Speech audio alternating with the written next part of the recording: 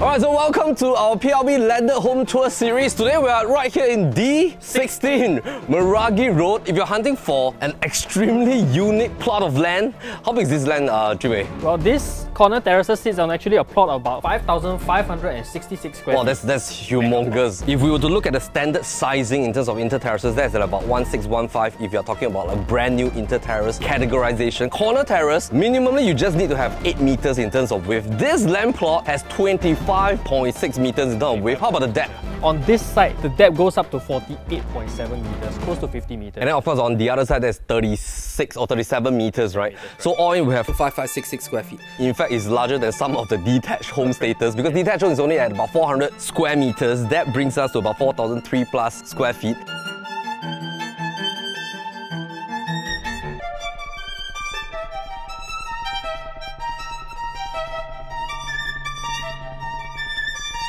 You'll notice that the shape of this plot is a triangular plot. So how do you utilize it and maximize it to your advantage? What we think is that, of course, if let's say you're intending to move in, structurally, you can then keep it as regular as possible. And then you leave your front garden and your side garden to be a little bit on the irregular side. That gives you a lot of flexibility in terms of what you can do to the space outside here. I think we need to go into a segment of how we can actually transform this home with $500,000. We're just discussing as we're doing the walkthrough. There's a lot of things that we can do because we can technically extend 2 bedrooms on level 1. You can put in a platform lift right towards the corner of the stairway landing. You can also insert in a huge mega pool right at this corner. This carport right now, you can alter the carport shelter, right? We remove these wooden structure beams. What you can then possibly do is to do like a cantilever kind of style of a shelter, maybe like a glass concept from the building structure all the way outwards here. And thereby you get a very open and wide carport area. I think you can easily park 4 cars.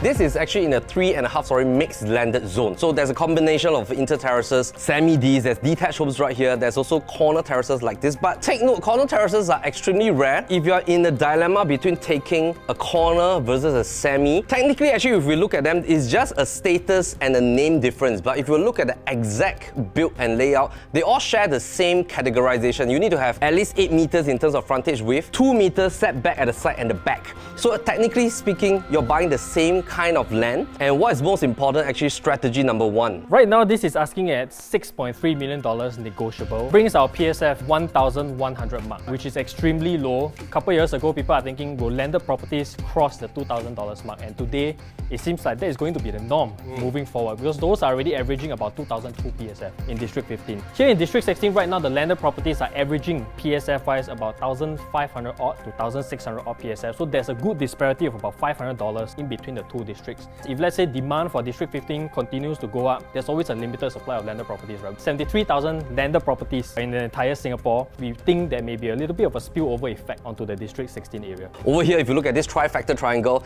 it fits all the bill. In terms of land plot size, you're getting a huge plot. I think meantime, Jun Wei, the audience probably want to have a look at the interior first. Let's just sit in.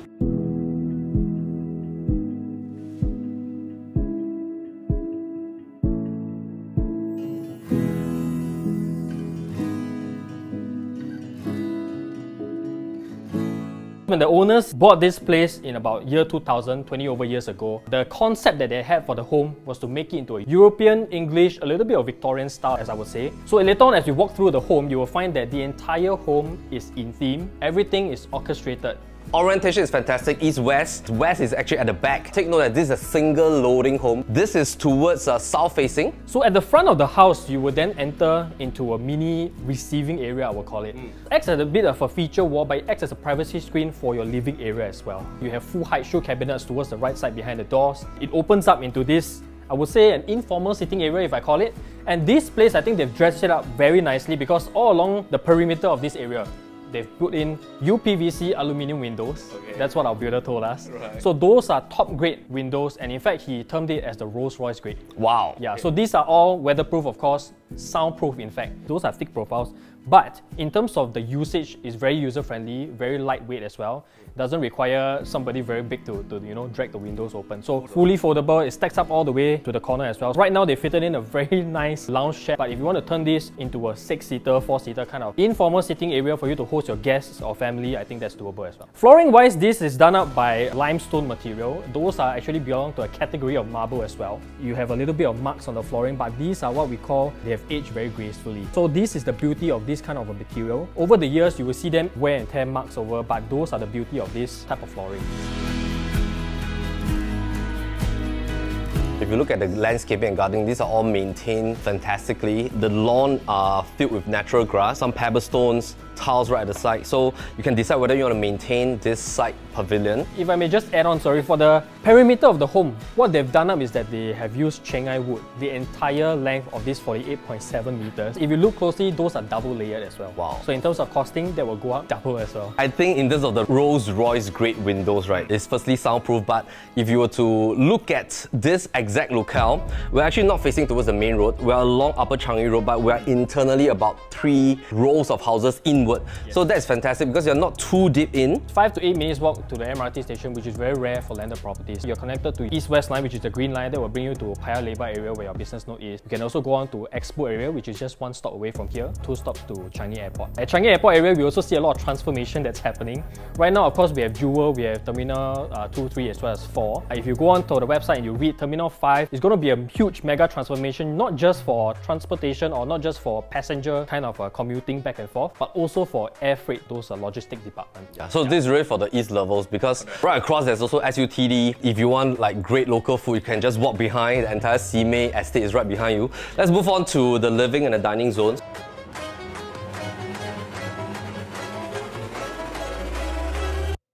There's like a split dining and living concept. In the late 1900s as well as the early 2000s, split living dining is very common. This is like a segregation architecture to give you a sense that, you know, when you dine, you really focus on dining, hosting with your family and friends. When you are in the living room, you can just enjoy a conversation or watch a movie. Maybe some of you with young children, you might be wondering, hey, how can I child-proof this portion? You can actually raise up a glass panel, put in an aluminium tracking right at the top. You can flood it all the way from that corner, and you can just leave one corner right here for entry up and down. So that will then provide the level of safety that you want to have. Of course, if you intend to make this area a bit universal friendly, right, then what you can possibly do is of course put in a gentle slope. Sloping wise, of course, that will then have to follow a certain degree of gradient. Of course, you can check in with your contractors for that, but I think that is definitely doable. Then that will make this area very universal. If let's say you have wheelchair family members, then those can be accessible as well. This area right here, very luxurious, I would say. If you look at the entire fitting of the place, even down to the chandelier, those are purposefully picked out to fit the theme of the home. Can I ask you a question? Why is the glass so pristine?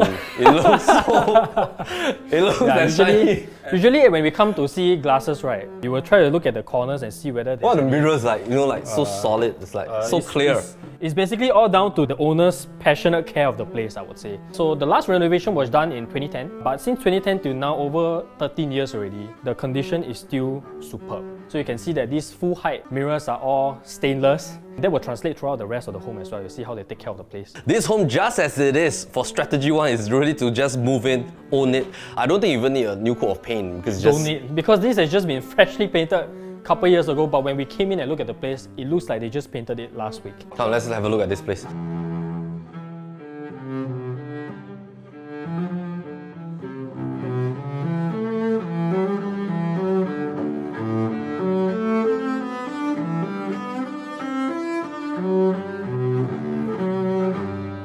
In this dry kitchen area, they've really not saved on the costing. They went quite all out in this area. This material and the countertop over here, they're using solid surface. Along the solid surface, they have purposefully carved out this indentation. Really minute details, but this shows the amount of attention to detail that was put in during the construction of the place. Also on the bottom here, they have done it in a recessed style so that people who are sitting here still have some areas for the legs to go in, right? It's still mosaic tiles. Exactly, yes. So back then, I think about 13 years ago, mosaic tiles wasn't too in trend. Right now, it seems like it's coming back again, correct? Yeah, so they've also put in mosaic over here. The most important feature would then be the drawers. These are all again done in the shaker style cabinetries. And just look at the amount of architrave layers that you have over here. These cost a lot to build. Nowadays, I don't think you can find carpenters. They don't practice this very commonly anymore. So these are all workmanship and costing as well. Another thing to note also, in the kitchen, you realize all the windows throughout the house, even that door over there which leads you to the back, those are done in the same UPVC aluminium windows as well. So they didn't just do it for the front of the house, where most people see, they keep it very consistent throughout the entire place of the home. Even down to the bathrooms as well, later on we can check it out. Okay, let's have a look at the wet kitchen.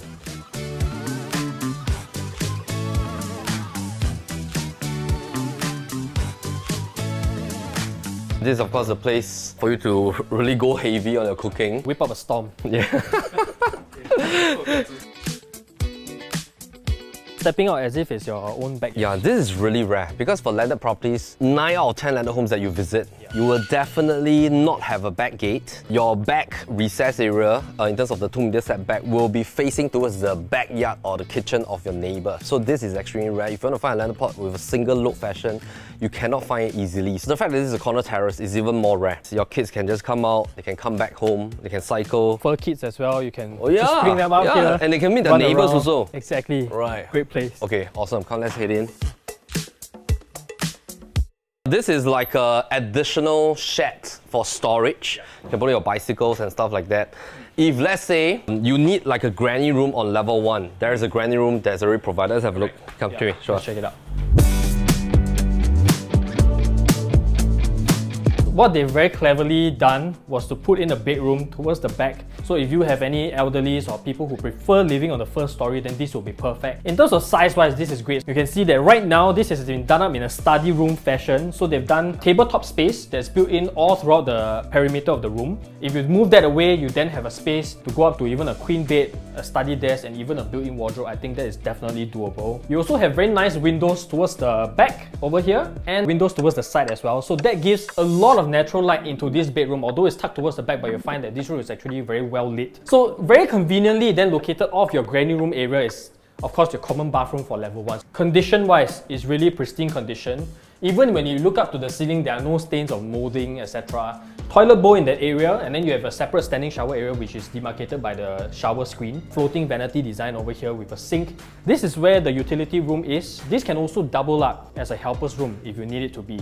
And one more detail I'd like to point out is that this door is 2-panel style. On the top you have a fixed architrave panel, and then on the bottom you have a louvered kind of panel. That gives a lot of attention to the door. And if you look at this lock set, right, this is what they call the mortise lock set. Mortise lock set is whereby the lever as well as the lock set are separate. So of course those cost a little bit more to build. One last detail to point out is that all the doors, you'll find that the framing, those are done in very intricate architrave design as well. This one, if you look at it, a lot of MRT tracks. This costs a lot to build as well. So meanwhile, hey Jun, we need to talk about strategy too.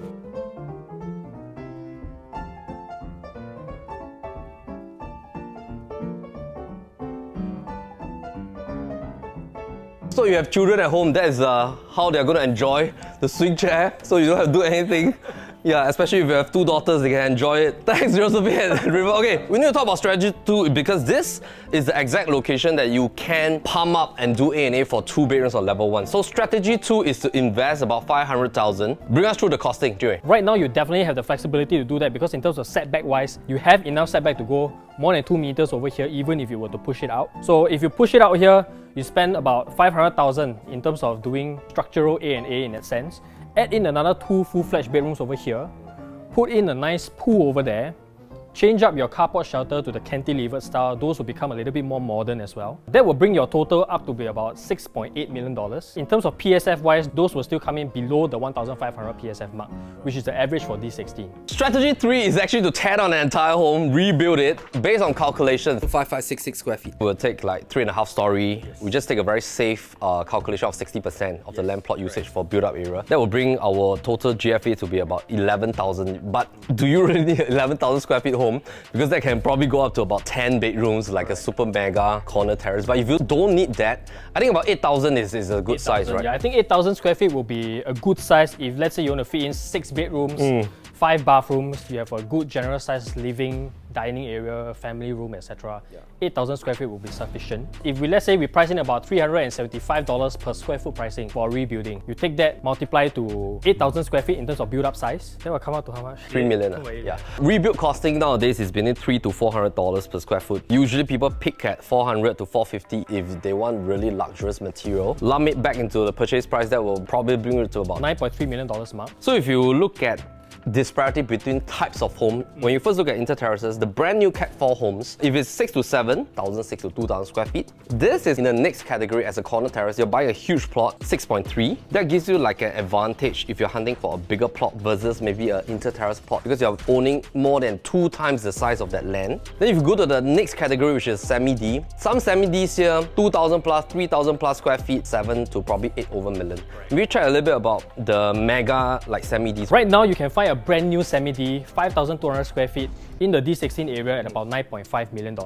In terms of land size, this would then be a close to 400 square feet bigger. And if you talk about waiting for the land price to appreciate, then that of course will give you greater appreciation sometime down the road compared to these brand new semi-Ds. How about the other semi-Ds in terms of their asking quantum and land plot size? Of course, you have your category 1 homes. Those are the older ones for rebuilding, about 3,000 odd square feet. Those are already asking at 5.5 million. The second category, slightly older, within the 20 over to 30 over years range, suitable for A and A. Same kind of a land size, about 3,000 odd square feet, asking between the $5 to $6 million mark. And then if we look at the third category, those would then be homes that are less than 15 years old. Those are already asking at the $7 million mark. The new build, those are already going at slightly above the $9 million mark. This home technically belongs to 2.5 to 3 because it's like fully renovated. Technically, you don't have to do anything should you choose not to. If you are somebody that really loves like this kind of view from the side of your home, because you don't want to have an inter-terrace with 2 walls on the left and right hand side, this really gives you that kind of like spaciousness that you want to enjoy. So then just focus on corner terraces and semi-D. I think it will be very clear because in terms of advantage of land size, this has a huge mega advantage. And it's not easy to find a land plot with above a 5,500 square feet land plot. Correct, and I think we're also in an area which has a lot of live, work and play elements as well. Schools within a kilometers, of course you have Chengal Primary School, East Spring Primary School as well. If you're talking about your amenities, the closest one would then be your Changi City Point area. Otherwise, you can just head backwards towards Simei where you have East Point Mall, or just another 2 MRT stops down will take you to Tampines Central area. In terms of working, of course you have all your business nodes here. Changi Business Park there, Tampines Logistic Hub at Loyang area as well. For playing, I think this would be great for golf lovers because we are in a very close proximity to 3 golf courses, Laguna National, your NSRCC, as well as your Tanah Merah Country Club. Let's move up to level 2.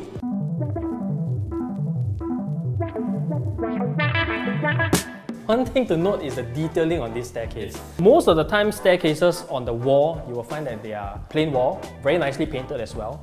But for this home, what they've done is decided to put in shaker style elements into the wall. So you can see that these are all very intricately done as well. All throughout the stairway, another pointer to note is that your wooden railings, right? These are what we call the wooden balusters. The wooden balusters back then in the day, I would say is very loosely controlled in terms of the height minimum requirement. The architect or rather the builder has very good foresight because these have already been built up to 1 meter in terms of height, and that is the minimum requirement in today's context. Yeah, in today's VCA guidelines. Yeah, so very nicely done wooden frames here with your glass infills. Okay, we need to have a look at the best room first, the master. Come, let's go. This is like a hotel. Yeah, this is a reminiscent of my hotel days. This is like a junior suite. Yeah, last time I used to do housekeeping like that. Then you must fluff the pillow, pop, pop, pop. I think this is done better than some hotels even look. Solid, solid. So there's 3 segments. Your resting zone. This is like a mini living area. Then you have your dressing area. Then the 4th will be your walk-in wardrobe as well as your ensuite. Flooring here on level 2, you'll find that all the bedrooms are done in solid parquet flooring. Most of the time you'll find that parquet flooring, they're done in long wooden strips, but here they have done correct to save time. This one would then cost a lot more workmanship to do, and they are laid out in this format called the biscuit format. Usually master rooms in landed, they get the best view. So this is towards the front facing. Very nice European style windows again over here. In these sleeping quarters, you'll find tons of natural light actually, because you have 4 panels over here, and then another 2 more panels right behind Melvin over there. So in terms of privacy, great distance to the neighbours in front, great distance to your neighbours on the side as well, because you have a large garden that is giving you that buffer area. I think if let's say you are home with small newborn as well, newborn. Yeah, you can put in your baby cot here Yes, as well. this will be a perfect place for you to put in your baby cot. If let's say you have triplets, wow, you have space to put 3. Pop, pop, pop. So in the bathrooms, what they have used on the walls and even the floor as well, these are all done in what we call the quarry tiles. Quarry tiles, the elements of it is, for the lack of a better word, it's like mopping style, you know? Yeah, so that when the light shines on it, right, you get to see the very beautiful texture on it. Can you share with us why your face is so My face is not a quarry tile. This one is a got maintain. Got maintain, correct. Yeah. This is really hotel-like. You have a long bath over here. Of course, if you don't want a long bath, you can then choose to put in a standing shower area, I think there's sufficient space. If you want to go up to a his and her sink over here, that's doable as well. So you have a ventilation window right at the top, then left-right panel of walk-in, then a lot of storage right at the lower half of this portion right here. Then of course there's your dressing zone. So I think if you want to like have a little mini study in your master, that's also doable. Let's head to the bedroom across. So this can be your kid's bedroom. Again, we see a very consistent kind of design theme, right, throughout the home. Flooring wise, those are solid parquet also. They even done backlight on the platform. Again, nice detailing by the A little bit of Japanese style. Correct. And then you come up here, like you said, a bit of Japanese style bed, right? In terms of the bay window area, those are very nicely cladded with wooden paneling. Yeah, along the bay window area as well. So very nice touch. I think it makes the space a lot softer as well. You know, not too harsh on the eyes. And in terms of windows, again, the beautiful European style windows that we see. In terms of quality, those are the same windows that we see downstairs as well. Right now, this is like a queen bed. I think if you can go up to a king bed, that's no problem as well. You have full panel or wardrobe over here. I think this area would be great if, let's say, you play the piano and you want to put the piano in your room. You have space to do it here as well. Not just piano. Sometimes I see people play the what? Violin, the cello, yes, the big one, the tuaki one. Yeah, those can be here as well. So great space.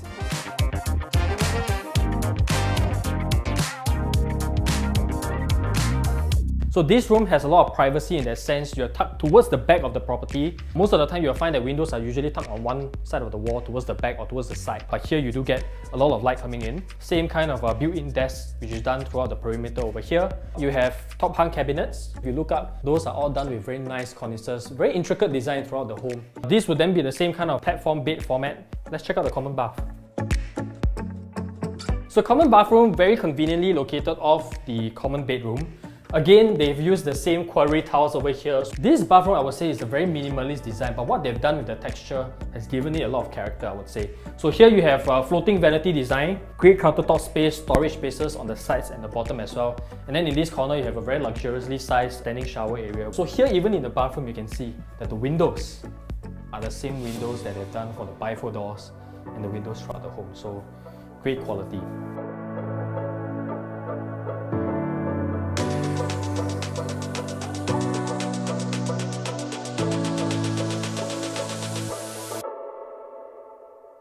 Alright, so we are done with our PLB ladder home tour. We hope that you love this huge plot of land. I think if you're looking for a very rare mega plot that's close proximity to MRT, you're looking at 5,566 square feet of land size. And you want to find a moving condition home as well. Stay with your family, enjoy for the next couple of years. In the future, if you have plans to rebuild it, then you have the option to do that as well. Yeah. Or even just to add the bedrooms, which we talked about earlier. If you want to have a look at the place, give a call to George and Jun Wei. They'll be very happy to arrange a private appointment for you. And of course, their numbers are right down here.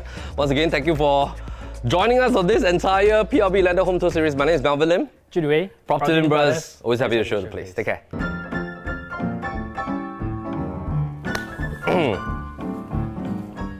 What is the term of... Don't take my shoe first, or yeah. Let's take out.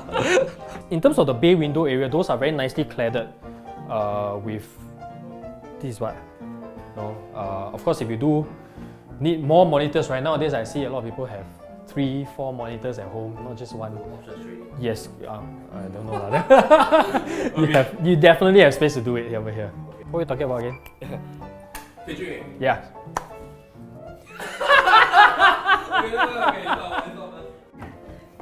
Okay,